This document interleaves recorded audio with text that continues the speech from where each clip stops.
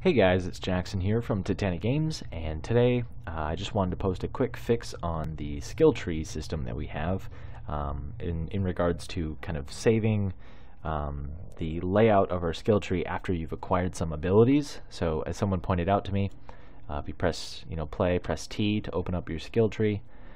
You can click these and get the abilities, but then when you close it and open it again, they aren't enabled. Okay, so that's a problem for us.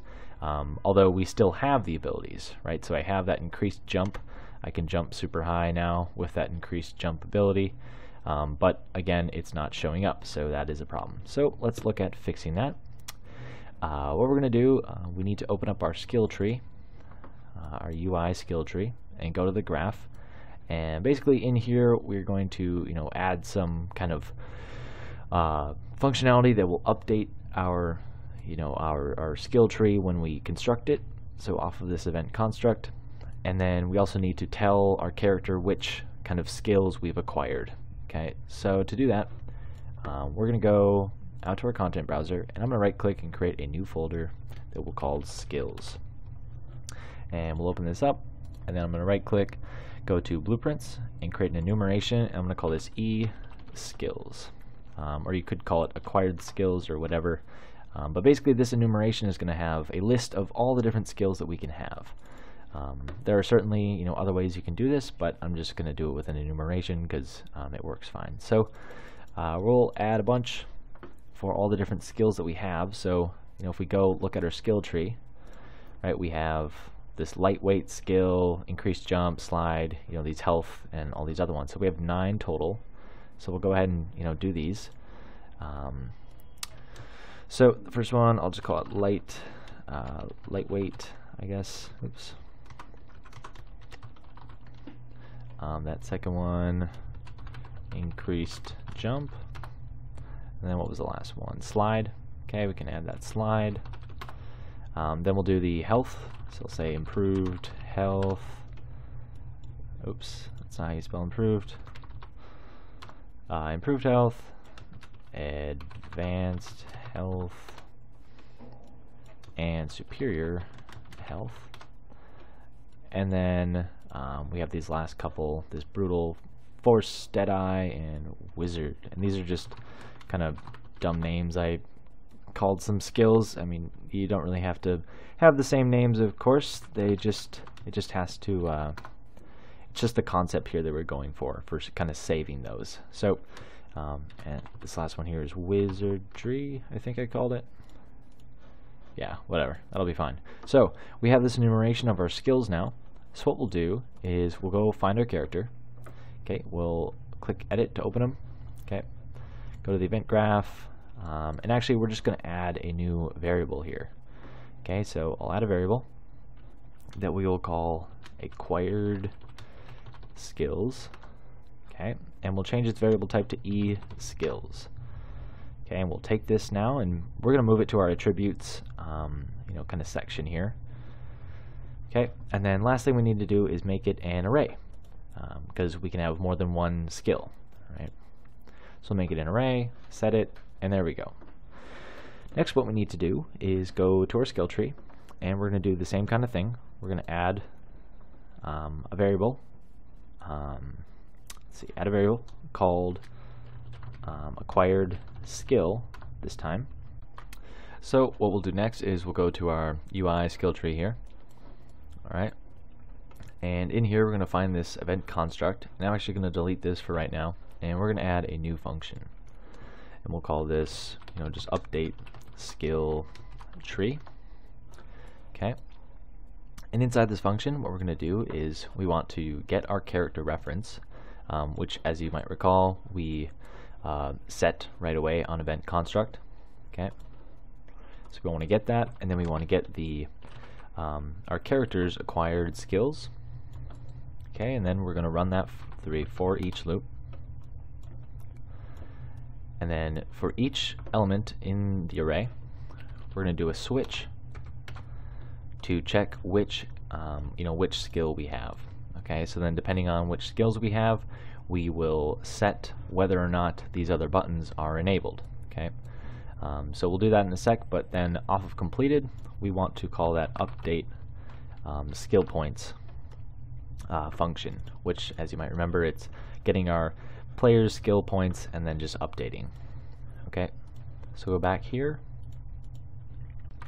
and basically what we need to do is set the next skill in the line to enabled. Okay, so if we look back in the event graph here, right, we see after we click our improved health, we set the advanced health to enabled, and then after we click our advanced health, we set the the superior health to enabled. So it just kind of goes like that down the line.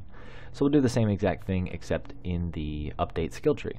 Okay, so first, I guess we'll look at the health ones. So what we'll do is we'll take our advanced health variable, we'll get it, and we'll say set is enabled.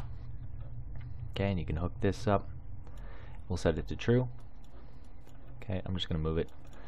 Then off of advanced health, we'll also say set is enabled to true once again, but this time for the where is it? For the SH, superior health button. Okay, now for the lightweight and increased jump, we'll need to do the same thing. So we'll take our IJ here, which is increased jump, we'll get it, we'll say set is enabled, set it to true, of course, plug it in to lightweight. Okay, and now for increased jump, we're just going to set the slide, get that, and say set is enabled. Okay, so now you can hook that up to increased jump, and there we go. Okay, so now if for any other types of skills that you have, you're just going to keep setting the next one to enabled after it. Okay, so just a quick rundown of what this is doing. Right, after we've clicked one, right, and we've acquired it, right, so we've acquired lightweight, it should make this enabled. So then when we close it and open again, it will again make sure the increased jump is enabled. So it'll keep setting the next one enabled. Okay, so now last thing we need to do is just make sure that we add these acquired skills, because right now we're not doing that. So what we'll do is we'll come over here and we'll get our character reference, and we will drag off and say get acquired, I can't spell, get acquired, I'm pretty sure I'm spelling this wrong, but whatever. We'll say add unique. Yeah, I'm totally spelling acquired wrong, just whatever. So say add unique, okay, and we'll just duplicate that, okay, and do it a couple times. Oh, I guess that's gonna complain, so we have to do it manually. We'll say add unique once again, and say add unique one last time.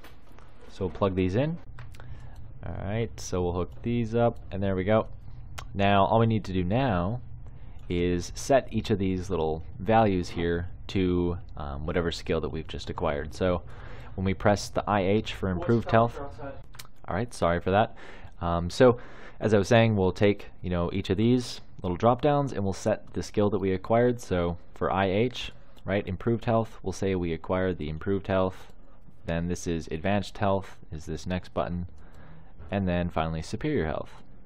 Okay, then we'll do the same thing down here for the movement skills. Okay, so take this once again, copy paste, drag off, say add unique, plug it in. I'll just do all the add uniques really quick. And this last one, add unique. Make sure you're doing add unique. Okay. So plug this last one in, and it's not implemented, of course, but still have the functionality here. Okay, and then we'll just go ahead and set each of these. So lightweight, increased jump, and slide. Okay. And there you have it. So that should be all the setup that we need. You could do the same down here, for each of the melee damage rate, for all these other skills, but since they don't have anything after it, I'm not going to set it. We don't have to worry about it. So if we press play now, we're going to hit T. You see, here we go. Right, here's our stuff. So now I, add my skill points, whatever, and I close it. Now if I click T again, it should show up. And it didn't because I'm an idiot. Because we didn't plug it in. So let's go to the graph, go to the event construct, and we'll just call the update skill tree. Okay, and that will update everything for us. So now if we try it, press T, click these, close it, try it again, and now we're good to go, right? And we can still jump super high because we have our abilities and they're showing up. So there you have it. There's how to fix that up so that we no longer have any I guess saving problems in that regard. So I hope that helped you. If you liked the video, like or subscribe, and we will see you in the next one.